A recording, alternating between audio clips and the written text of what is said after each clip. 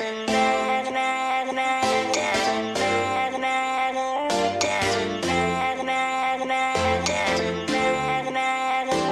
everyone, what's up? Welcome. Today's video is inspired by some of my friends who have asked me my hair care secret and how I grew my hair like this. For today, we are doing a hair care treatment using none other than aloe vera.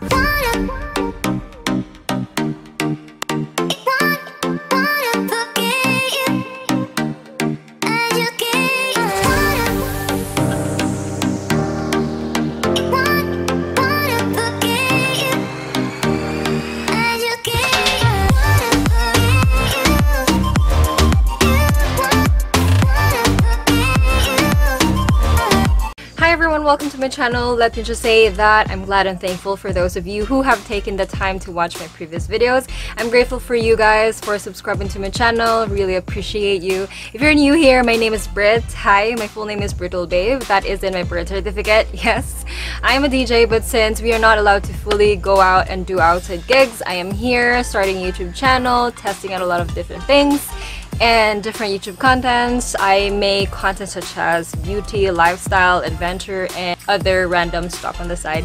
If you're liking my vibe so far, please don't forget to click on the subscribe button and the notification bell to get notified every time I upload a new content. Join me in for today's video as I show you how I apply the aloe vera onto my hair, hence the outfit and the no makeup look.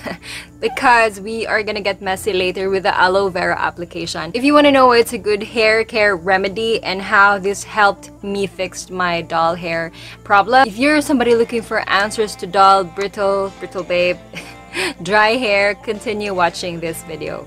Aloe vera is a succulent plant species of the genus Aloe. It originates from the Arabian Peninsula but grows wild in tropical, semi-tropical, and arid climates around the world.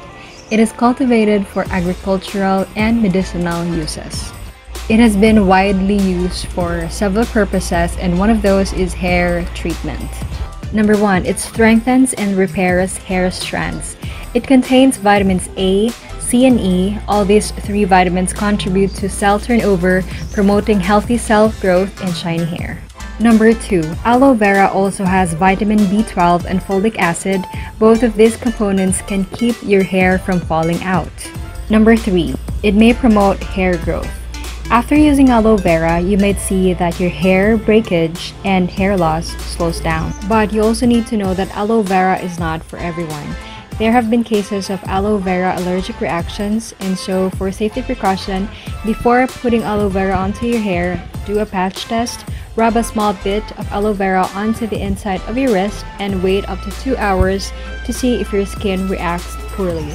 This will let you know if you have an aloe sensitivity. But to me, I've been using this for quite some time, and I'm proud to say that this has helped me heal my dry, damaged hair. And now it's time to go to the garden and get some aloe vera. This is my Ate Wilma, and this is her garden, and luckily she plants aloe vera too. We have a never-ending supply of aloe vera as she always plants it every time we run out. I can easily ask her to give me some every time I feel like treating my hair. Just one part of its arms, and this should cover my entire hair.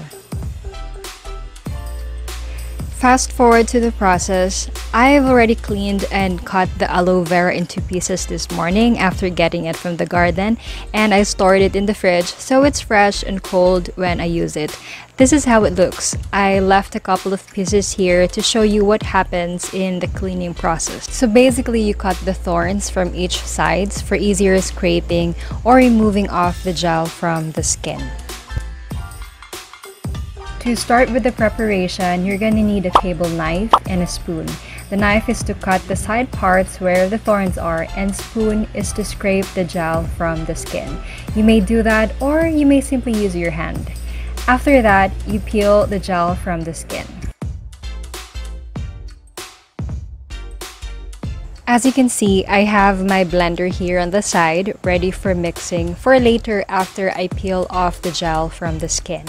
I like blending it cause the gel is thick, and I like to break it down into a watery consistency for easier application. This process can get messy, so make sure you're doing it either at your sink or prepare towels to wipe off the mess after. I wanna dance with somebody. Oh. That is why you wear clothes that you're okay with messing up, because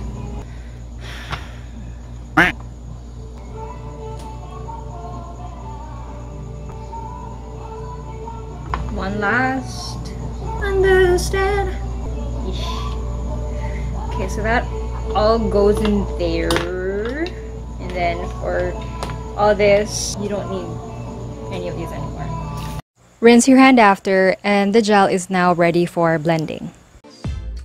Now here, this is optional. Personally, I like using the blender because apart from easily achieving that watery consistency, the gel is really thick, and over time I learned that this process saves me time from breaking that thick gel down into the consistency I need for the hair application. If you have no blender, it's okay. You may use your spoon to break down the gel until you reach that right consistency. Hair application time. Get ready with your towel and your comb. This part, I like sectioning my hair, but I'm not the best in doing it. It's just hard, especially if there's no mirror in front of me. My hair is so thin, so this is just going to be an easy application for me. Plus, it doesn't really matter if you don't evenly distribute it in the beginning, because afterwards, you will have to massage your hair all at once to make sure your whole head is covered, and if there is a leftover, you may apply it all into your hair as if you're putting shampoo. You may use any type of applicators here. You may use a brush or a bottle that you can put the aloe vera into and squeeze into your hair, or simply you may use your hand. I like using my hand to do this process as it gives me more freedom to apply the liquid into my head.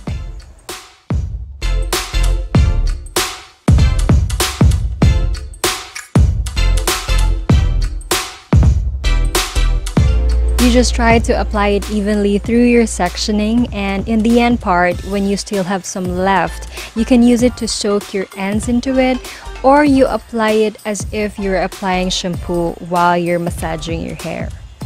Massage your scalp thoroughly. This allows the aloe vera liquid to spread through your head, allowing more vitamins and nutrients to other parts. The application process took me 10 minutes. And then use your towel, wrap it around your head, and leave it on for 15 to 20 minutes. While waiting, you may do some work, drink your coffee, use your phone. In my case, since I'm using my phone to record, it's a no for me. Or you may do your nails or do other things you feel like doing. Time is up, and now it's time to go to the shower to remove this. It's now time to wash this hair so I can show you the after effect of the aloe vera.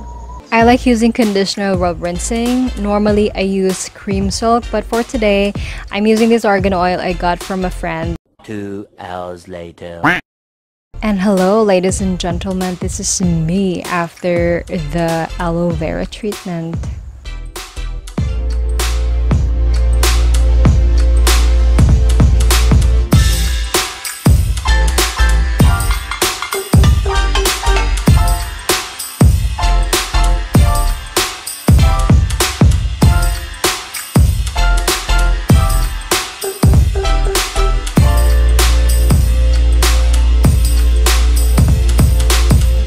Guys, we've reached the end for today's video. There are tons of hair care advices, hair care tips, and hair care treatments out there, and I can honestly name a lot of those, but aloe vera is my holy grail, and it's what I've been using for a year now. It's natural, it's accessible to me. I don't have to get it or buy it from somewhere expensive. For other hair stuff content, I will try to get into some of those in my next videos. Please don't forget to leave anything in the comment section. If you have questions about the aloe vera hair treatment, shoot them down below. If you also have comments and violent reactions to the process that I do, also you may leave that down in the comment section. Like I said, I'm not a professional, and all of this I learned by myself. I could be right all in all or wrong in some parts, but yeah, I will appreciate you even more if you take the time to call me out on the mistakes. Again, don't forget to click on the like button, subscribe, and hit on the notification bell. My socials, it's BritBabe on Facebook and BrittleBabe on Instagram. Thank you all for watching this video. Till next time, and as usual, stay safe.